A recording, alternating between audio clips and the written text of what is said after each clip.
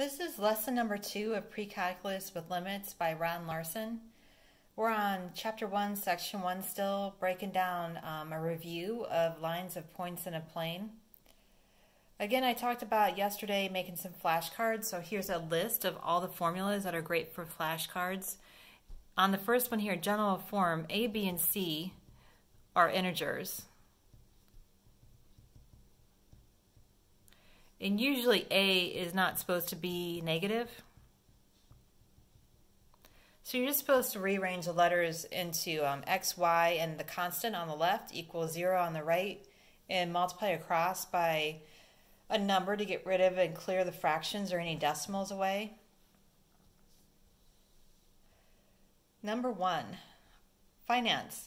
The median player salary for the Dallas Cowboys was $348,000 in 2004 and $555,000 in 2013.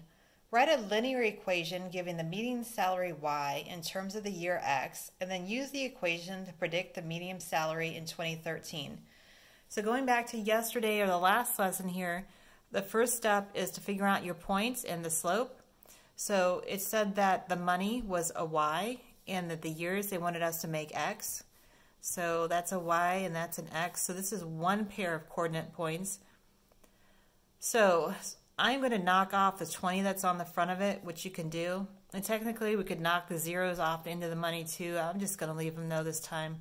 So for the fourth year, year 4, they're making $348,000.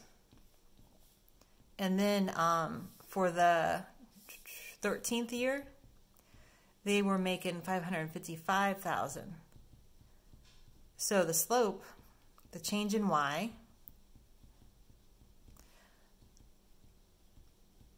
over the change in x, if you did that math on your calculator, you're going to get 23,000. And then just like yesterday, so we've got a slope, we got a point. I'm going to use this first point. You could also use the second point. You would arrive at the same answer that I'm about to with either one of them. So here's your point, here's your slope. So plugging it in here on the step 2, again, I like to use the point slope formula for my next step. Lots of other ways to find the equation of a line. This is just my favorite way to do it. So it's y minus the y, 348,000, equals the slope, which was 23,000, and then times x minus the x, which is 4. All right, now if you wanted to, you could clean that up and put it in the slope-intercept form, but they didn't say they wanted to, they said they wanted a linear equation, so technically I've got my linear equation right here. I could argue with someone. But they did want to know what the median salary was in 2019. Remember 2019, that's a year, and we made those x, so that means we want to plug in the number 19 for x, which makes then y minus 348,000 equals 23,000 times x, which is 19 minus 4. So you're going to want to go 23,000 times 19 minus 4, which is 15. So 23,000 times 15, and then move that minus 348,000 over, so it's plus 348,000, and so that gives you then 693,000. So there's one answer, and up here is the other answer because they said they wanted the equation. There's the equation. All right, down below it says, finding the slope-intercept form. In exercises 49 and 50, use the slope-intercept form of the equation. Find the slope-intercept form of the equation of the line below. All right, so y equals mx plus b. So we need the slope and we need the y-intercept. So you could do it just the way we did it up above too, but technically they did give us the y-intercept here, which was 1. We could argue. So all we really need to do is find the slope. So the slope, change in y over the change in x. So change in y, 3 over 2 minus negative 1, which makes plus 1, and then negative 1 minus 4. So you get negative 5 on the bottom, and 1 plus 3 over 2 That's the same thing as 2 over 2. So it gives you 5 over 2 divided by negative 5. So when you do that, you get negative 1/2. So then plugging it all together, then you would have y equals m, which is negative 1/2 x, and then plus b, and b was 1. So y equals negative 1/2 x plus 1. Again, looking back over this page, we have formulas to know. So if you haven't made flashcards on those formulas, you might want to do that. The next page. Find the slope-intercept form. Write an equation of the line that passes through the points. Use the slope-intercept form if possible. If not possible, explain why and use the general form. Use a graphing utility to graph the line if possible. All right, so again, on step 1 here, I like to find the slope. So change in the y over the change in x. So 6 minus 6 over 5 minus negative 1, which gives you 0 over 6, or 0. So you have a horizontal line. Any slope with a 0 slope is a horizontal line. Undefined makes a vertical line. The y was always 6. Honestly, we're done. Y is 6. If you ever see the same number listed twice like that on the SAT or ACT, please don't take the time to find the slope. Just write that line. 6. Y is 6. Okay, on the next one, 58. Again, got to find the slope. Step 1. So y, 3 over 2 minus 7 over 4. And then on the bottom, 3/4 minus negative 5/4 makes plus 4/3. And I am going to use the calculator. Remember to use parentheses around the top and the bottom. So on the top, we have 3 over 2 minus 7/4 divided by 3 divided by 4 plus 4/3. And then I'm going to hit math, enter, enter, and it gives me negative 3/25 for the slope.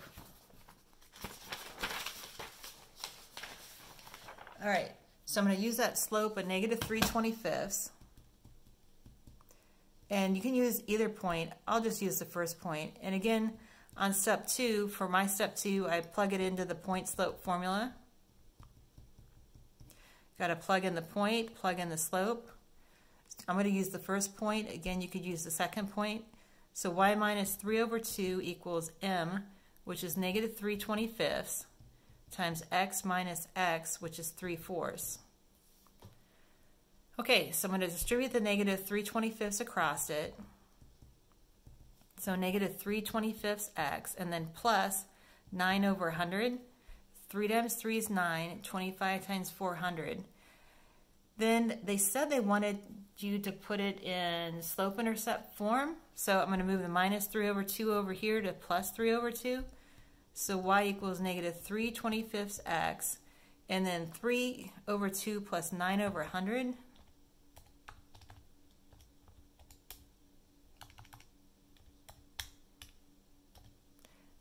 And then hit math, enter, enter. And you get 159 over 100. You could have made it a decimal. It wouldn't have mattered. You could have wrote 1.59 since it was a terminating decimal. If it wasn't a terminating decimal, you would need to make it a fraction. Don't ever round anything if you don't have to. The next one, it says equations of parallel and perpendicular lines. Write the slope-intercept forms of the lines of the equations through the given point. All right, they'd like to have it A, parallel to it, which remember is the same slope, and B, they'd like it perpendicular to it, which remember is a negative reciprocal. So it's going to go through this point, and it's going to be A parallel and then B perpendicular. So we need to get the slope off of that. So solving it for y equals negative x plus 7. So the slope is negative 1. So doing letter A here, we're going through the point negative 3, 2, parallel to this line, so it has the same slope, negative 1. So y minus 2 equals that slope, negative 1, times x minus negative 3, so x plus 3. So it gives us y equals negative x minus 1. And then on B, same thing, you're going to go through the same point, negative 3, 2. This time you want it perpendicular, so you're going to flip over negative 1 over 1, which is still 1, but now it's positive 1. So, using that point slope formula again, y minus y, so y minus 2 equals that slope of 1 times x plus 3. Distribute the 1 across it, and then move over the minus 3 to plus 3. So it gives you y equals x plus 5 for the final answer.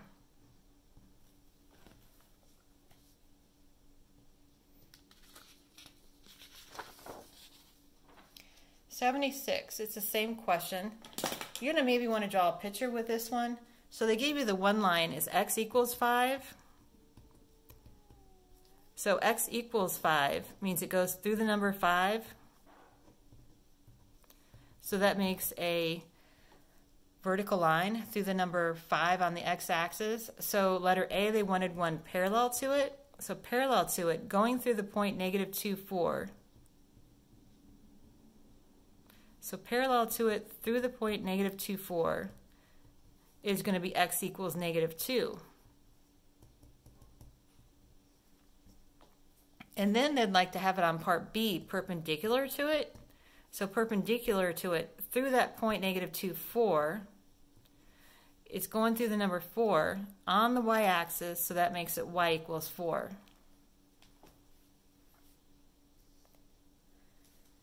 Equations of parallel lines. In exercises 77 and 78, the lines are parallel. Find the slope-intercept form of the line of the equation of line y2. So we got line y1. It has a slope of negative 2. We want it parallel, the new line here, and it's parallel to it. We want it parallel to it, so it's going to have the same slope of negative 2. But it's got a new y-intercept, and they gave it to us right there. The y-intercept of the new line is negative 1. So using y equals mx plus b, y is equal to that slope of negative 2x, and then b, which is minus 1.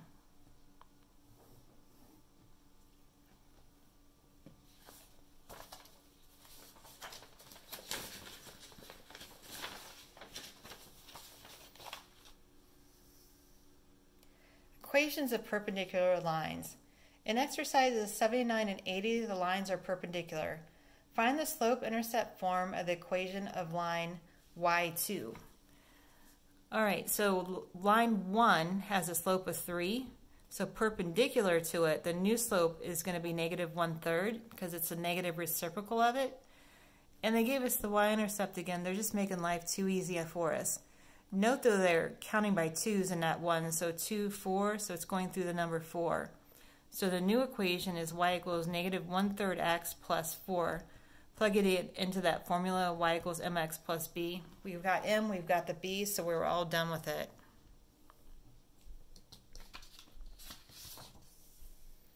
Okay, the last one's going to take us a little bit of time. Number 88, we have modeling data. Modeling, by the way, if you haven't figured it out, is a new Common Core word that they've made up for story problems. So instead of saying we're doing a story problem, we say we're doing modeling. So it kind of hides the fact you're doing a story problem. Modeling data. The table shows the profits Y in millions of dollars for Buffalo Wild Wings for each year X from 2007 through 2013. Where x equals 7 represents 2007.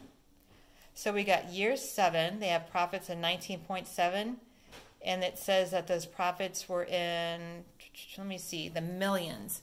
So they made $19.7 million in profits.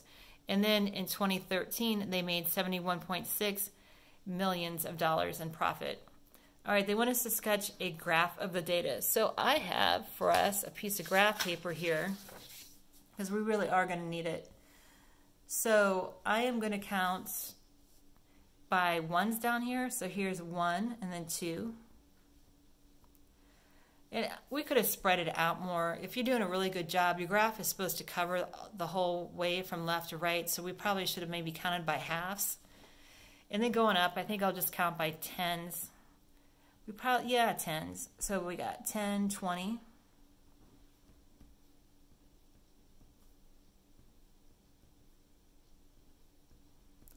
All right, so we got year 7. It is 19.7. Year 8 was 24.4. And the year 9 was 30.7. And then we got year 10.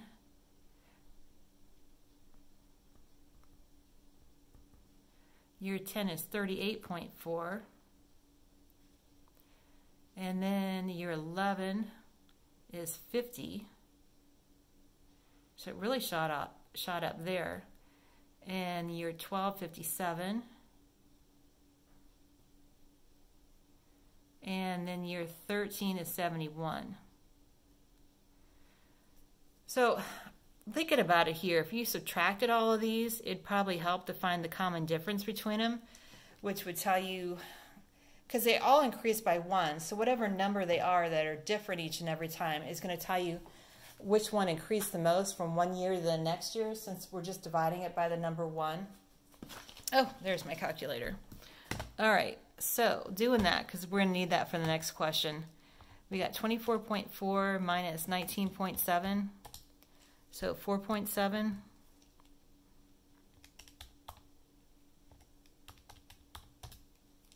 And then 6.3.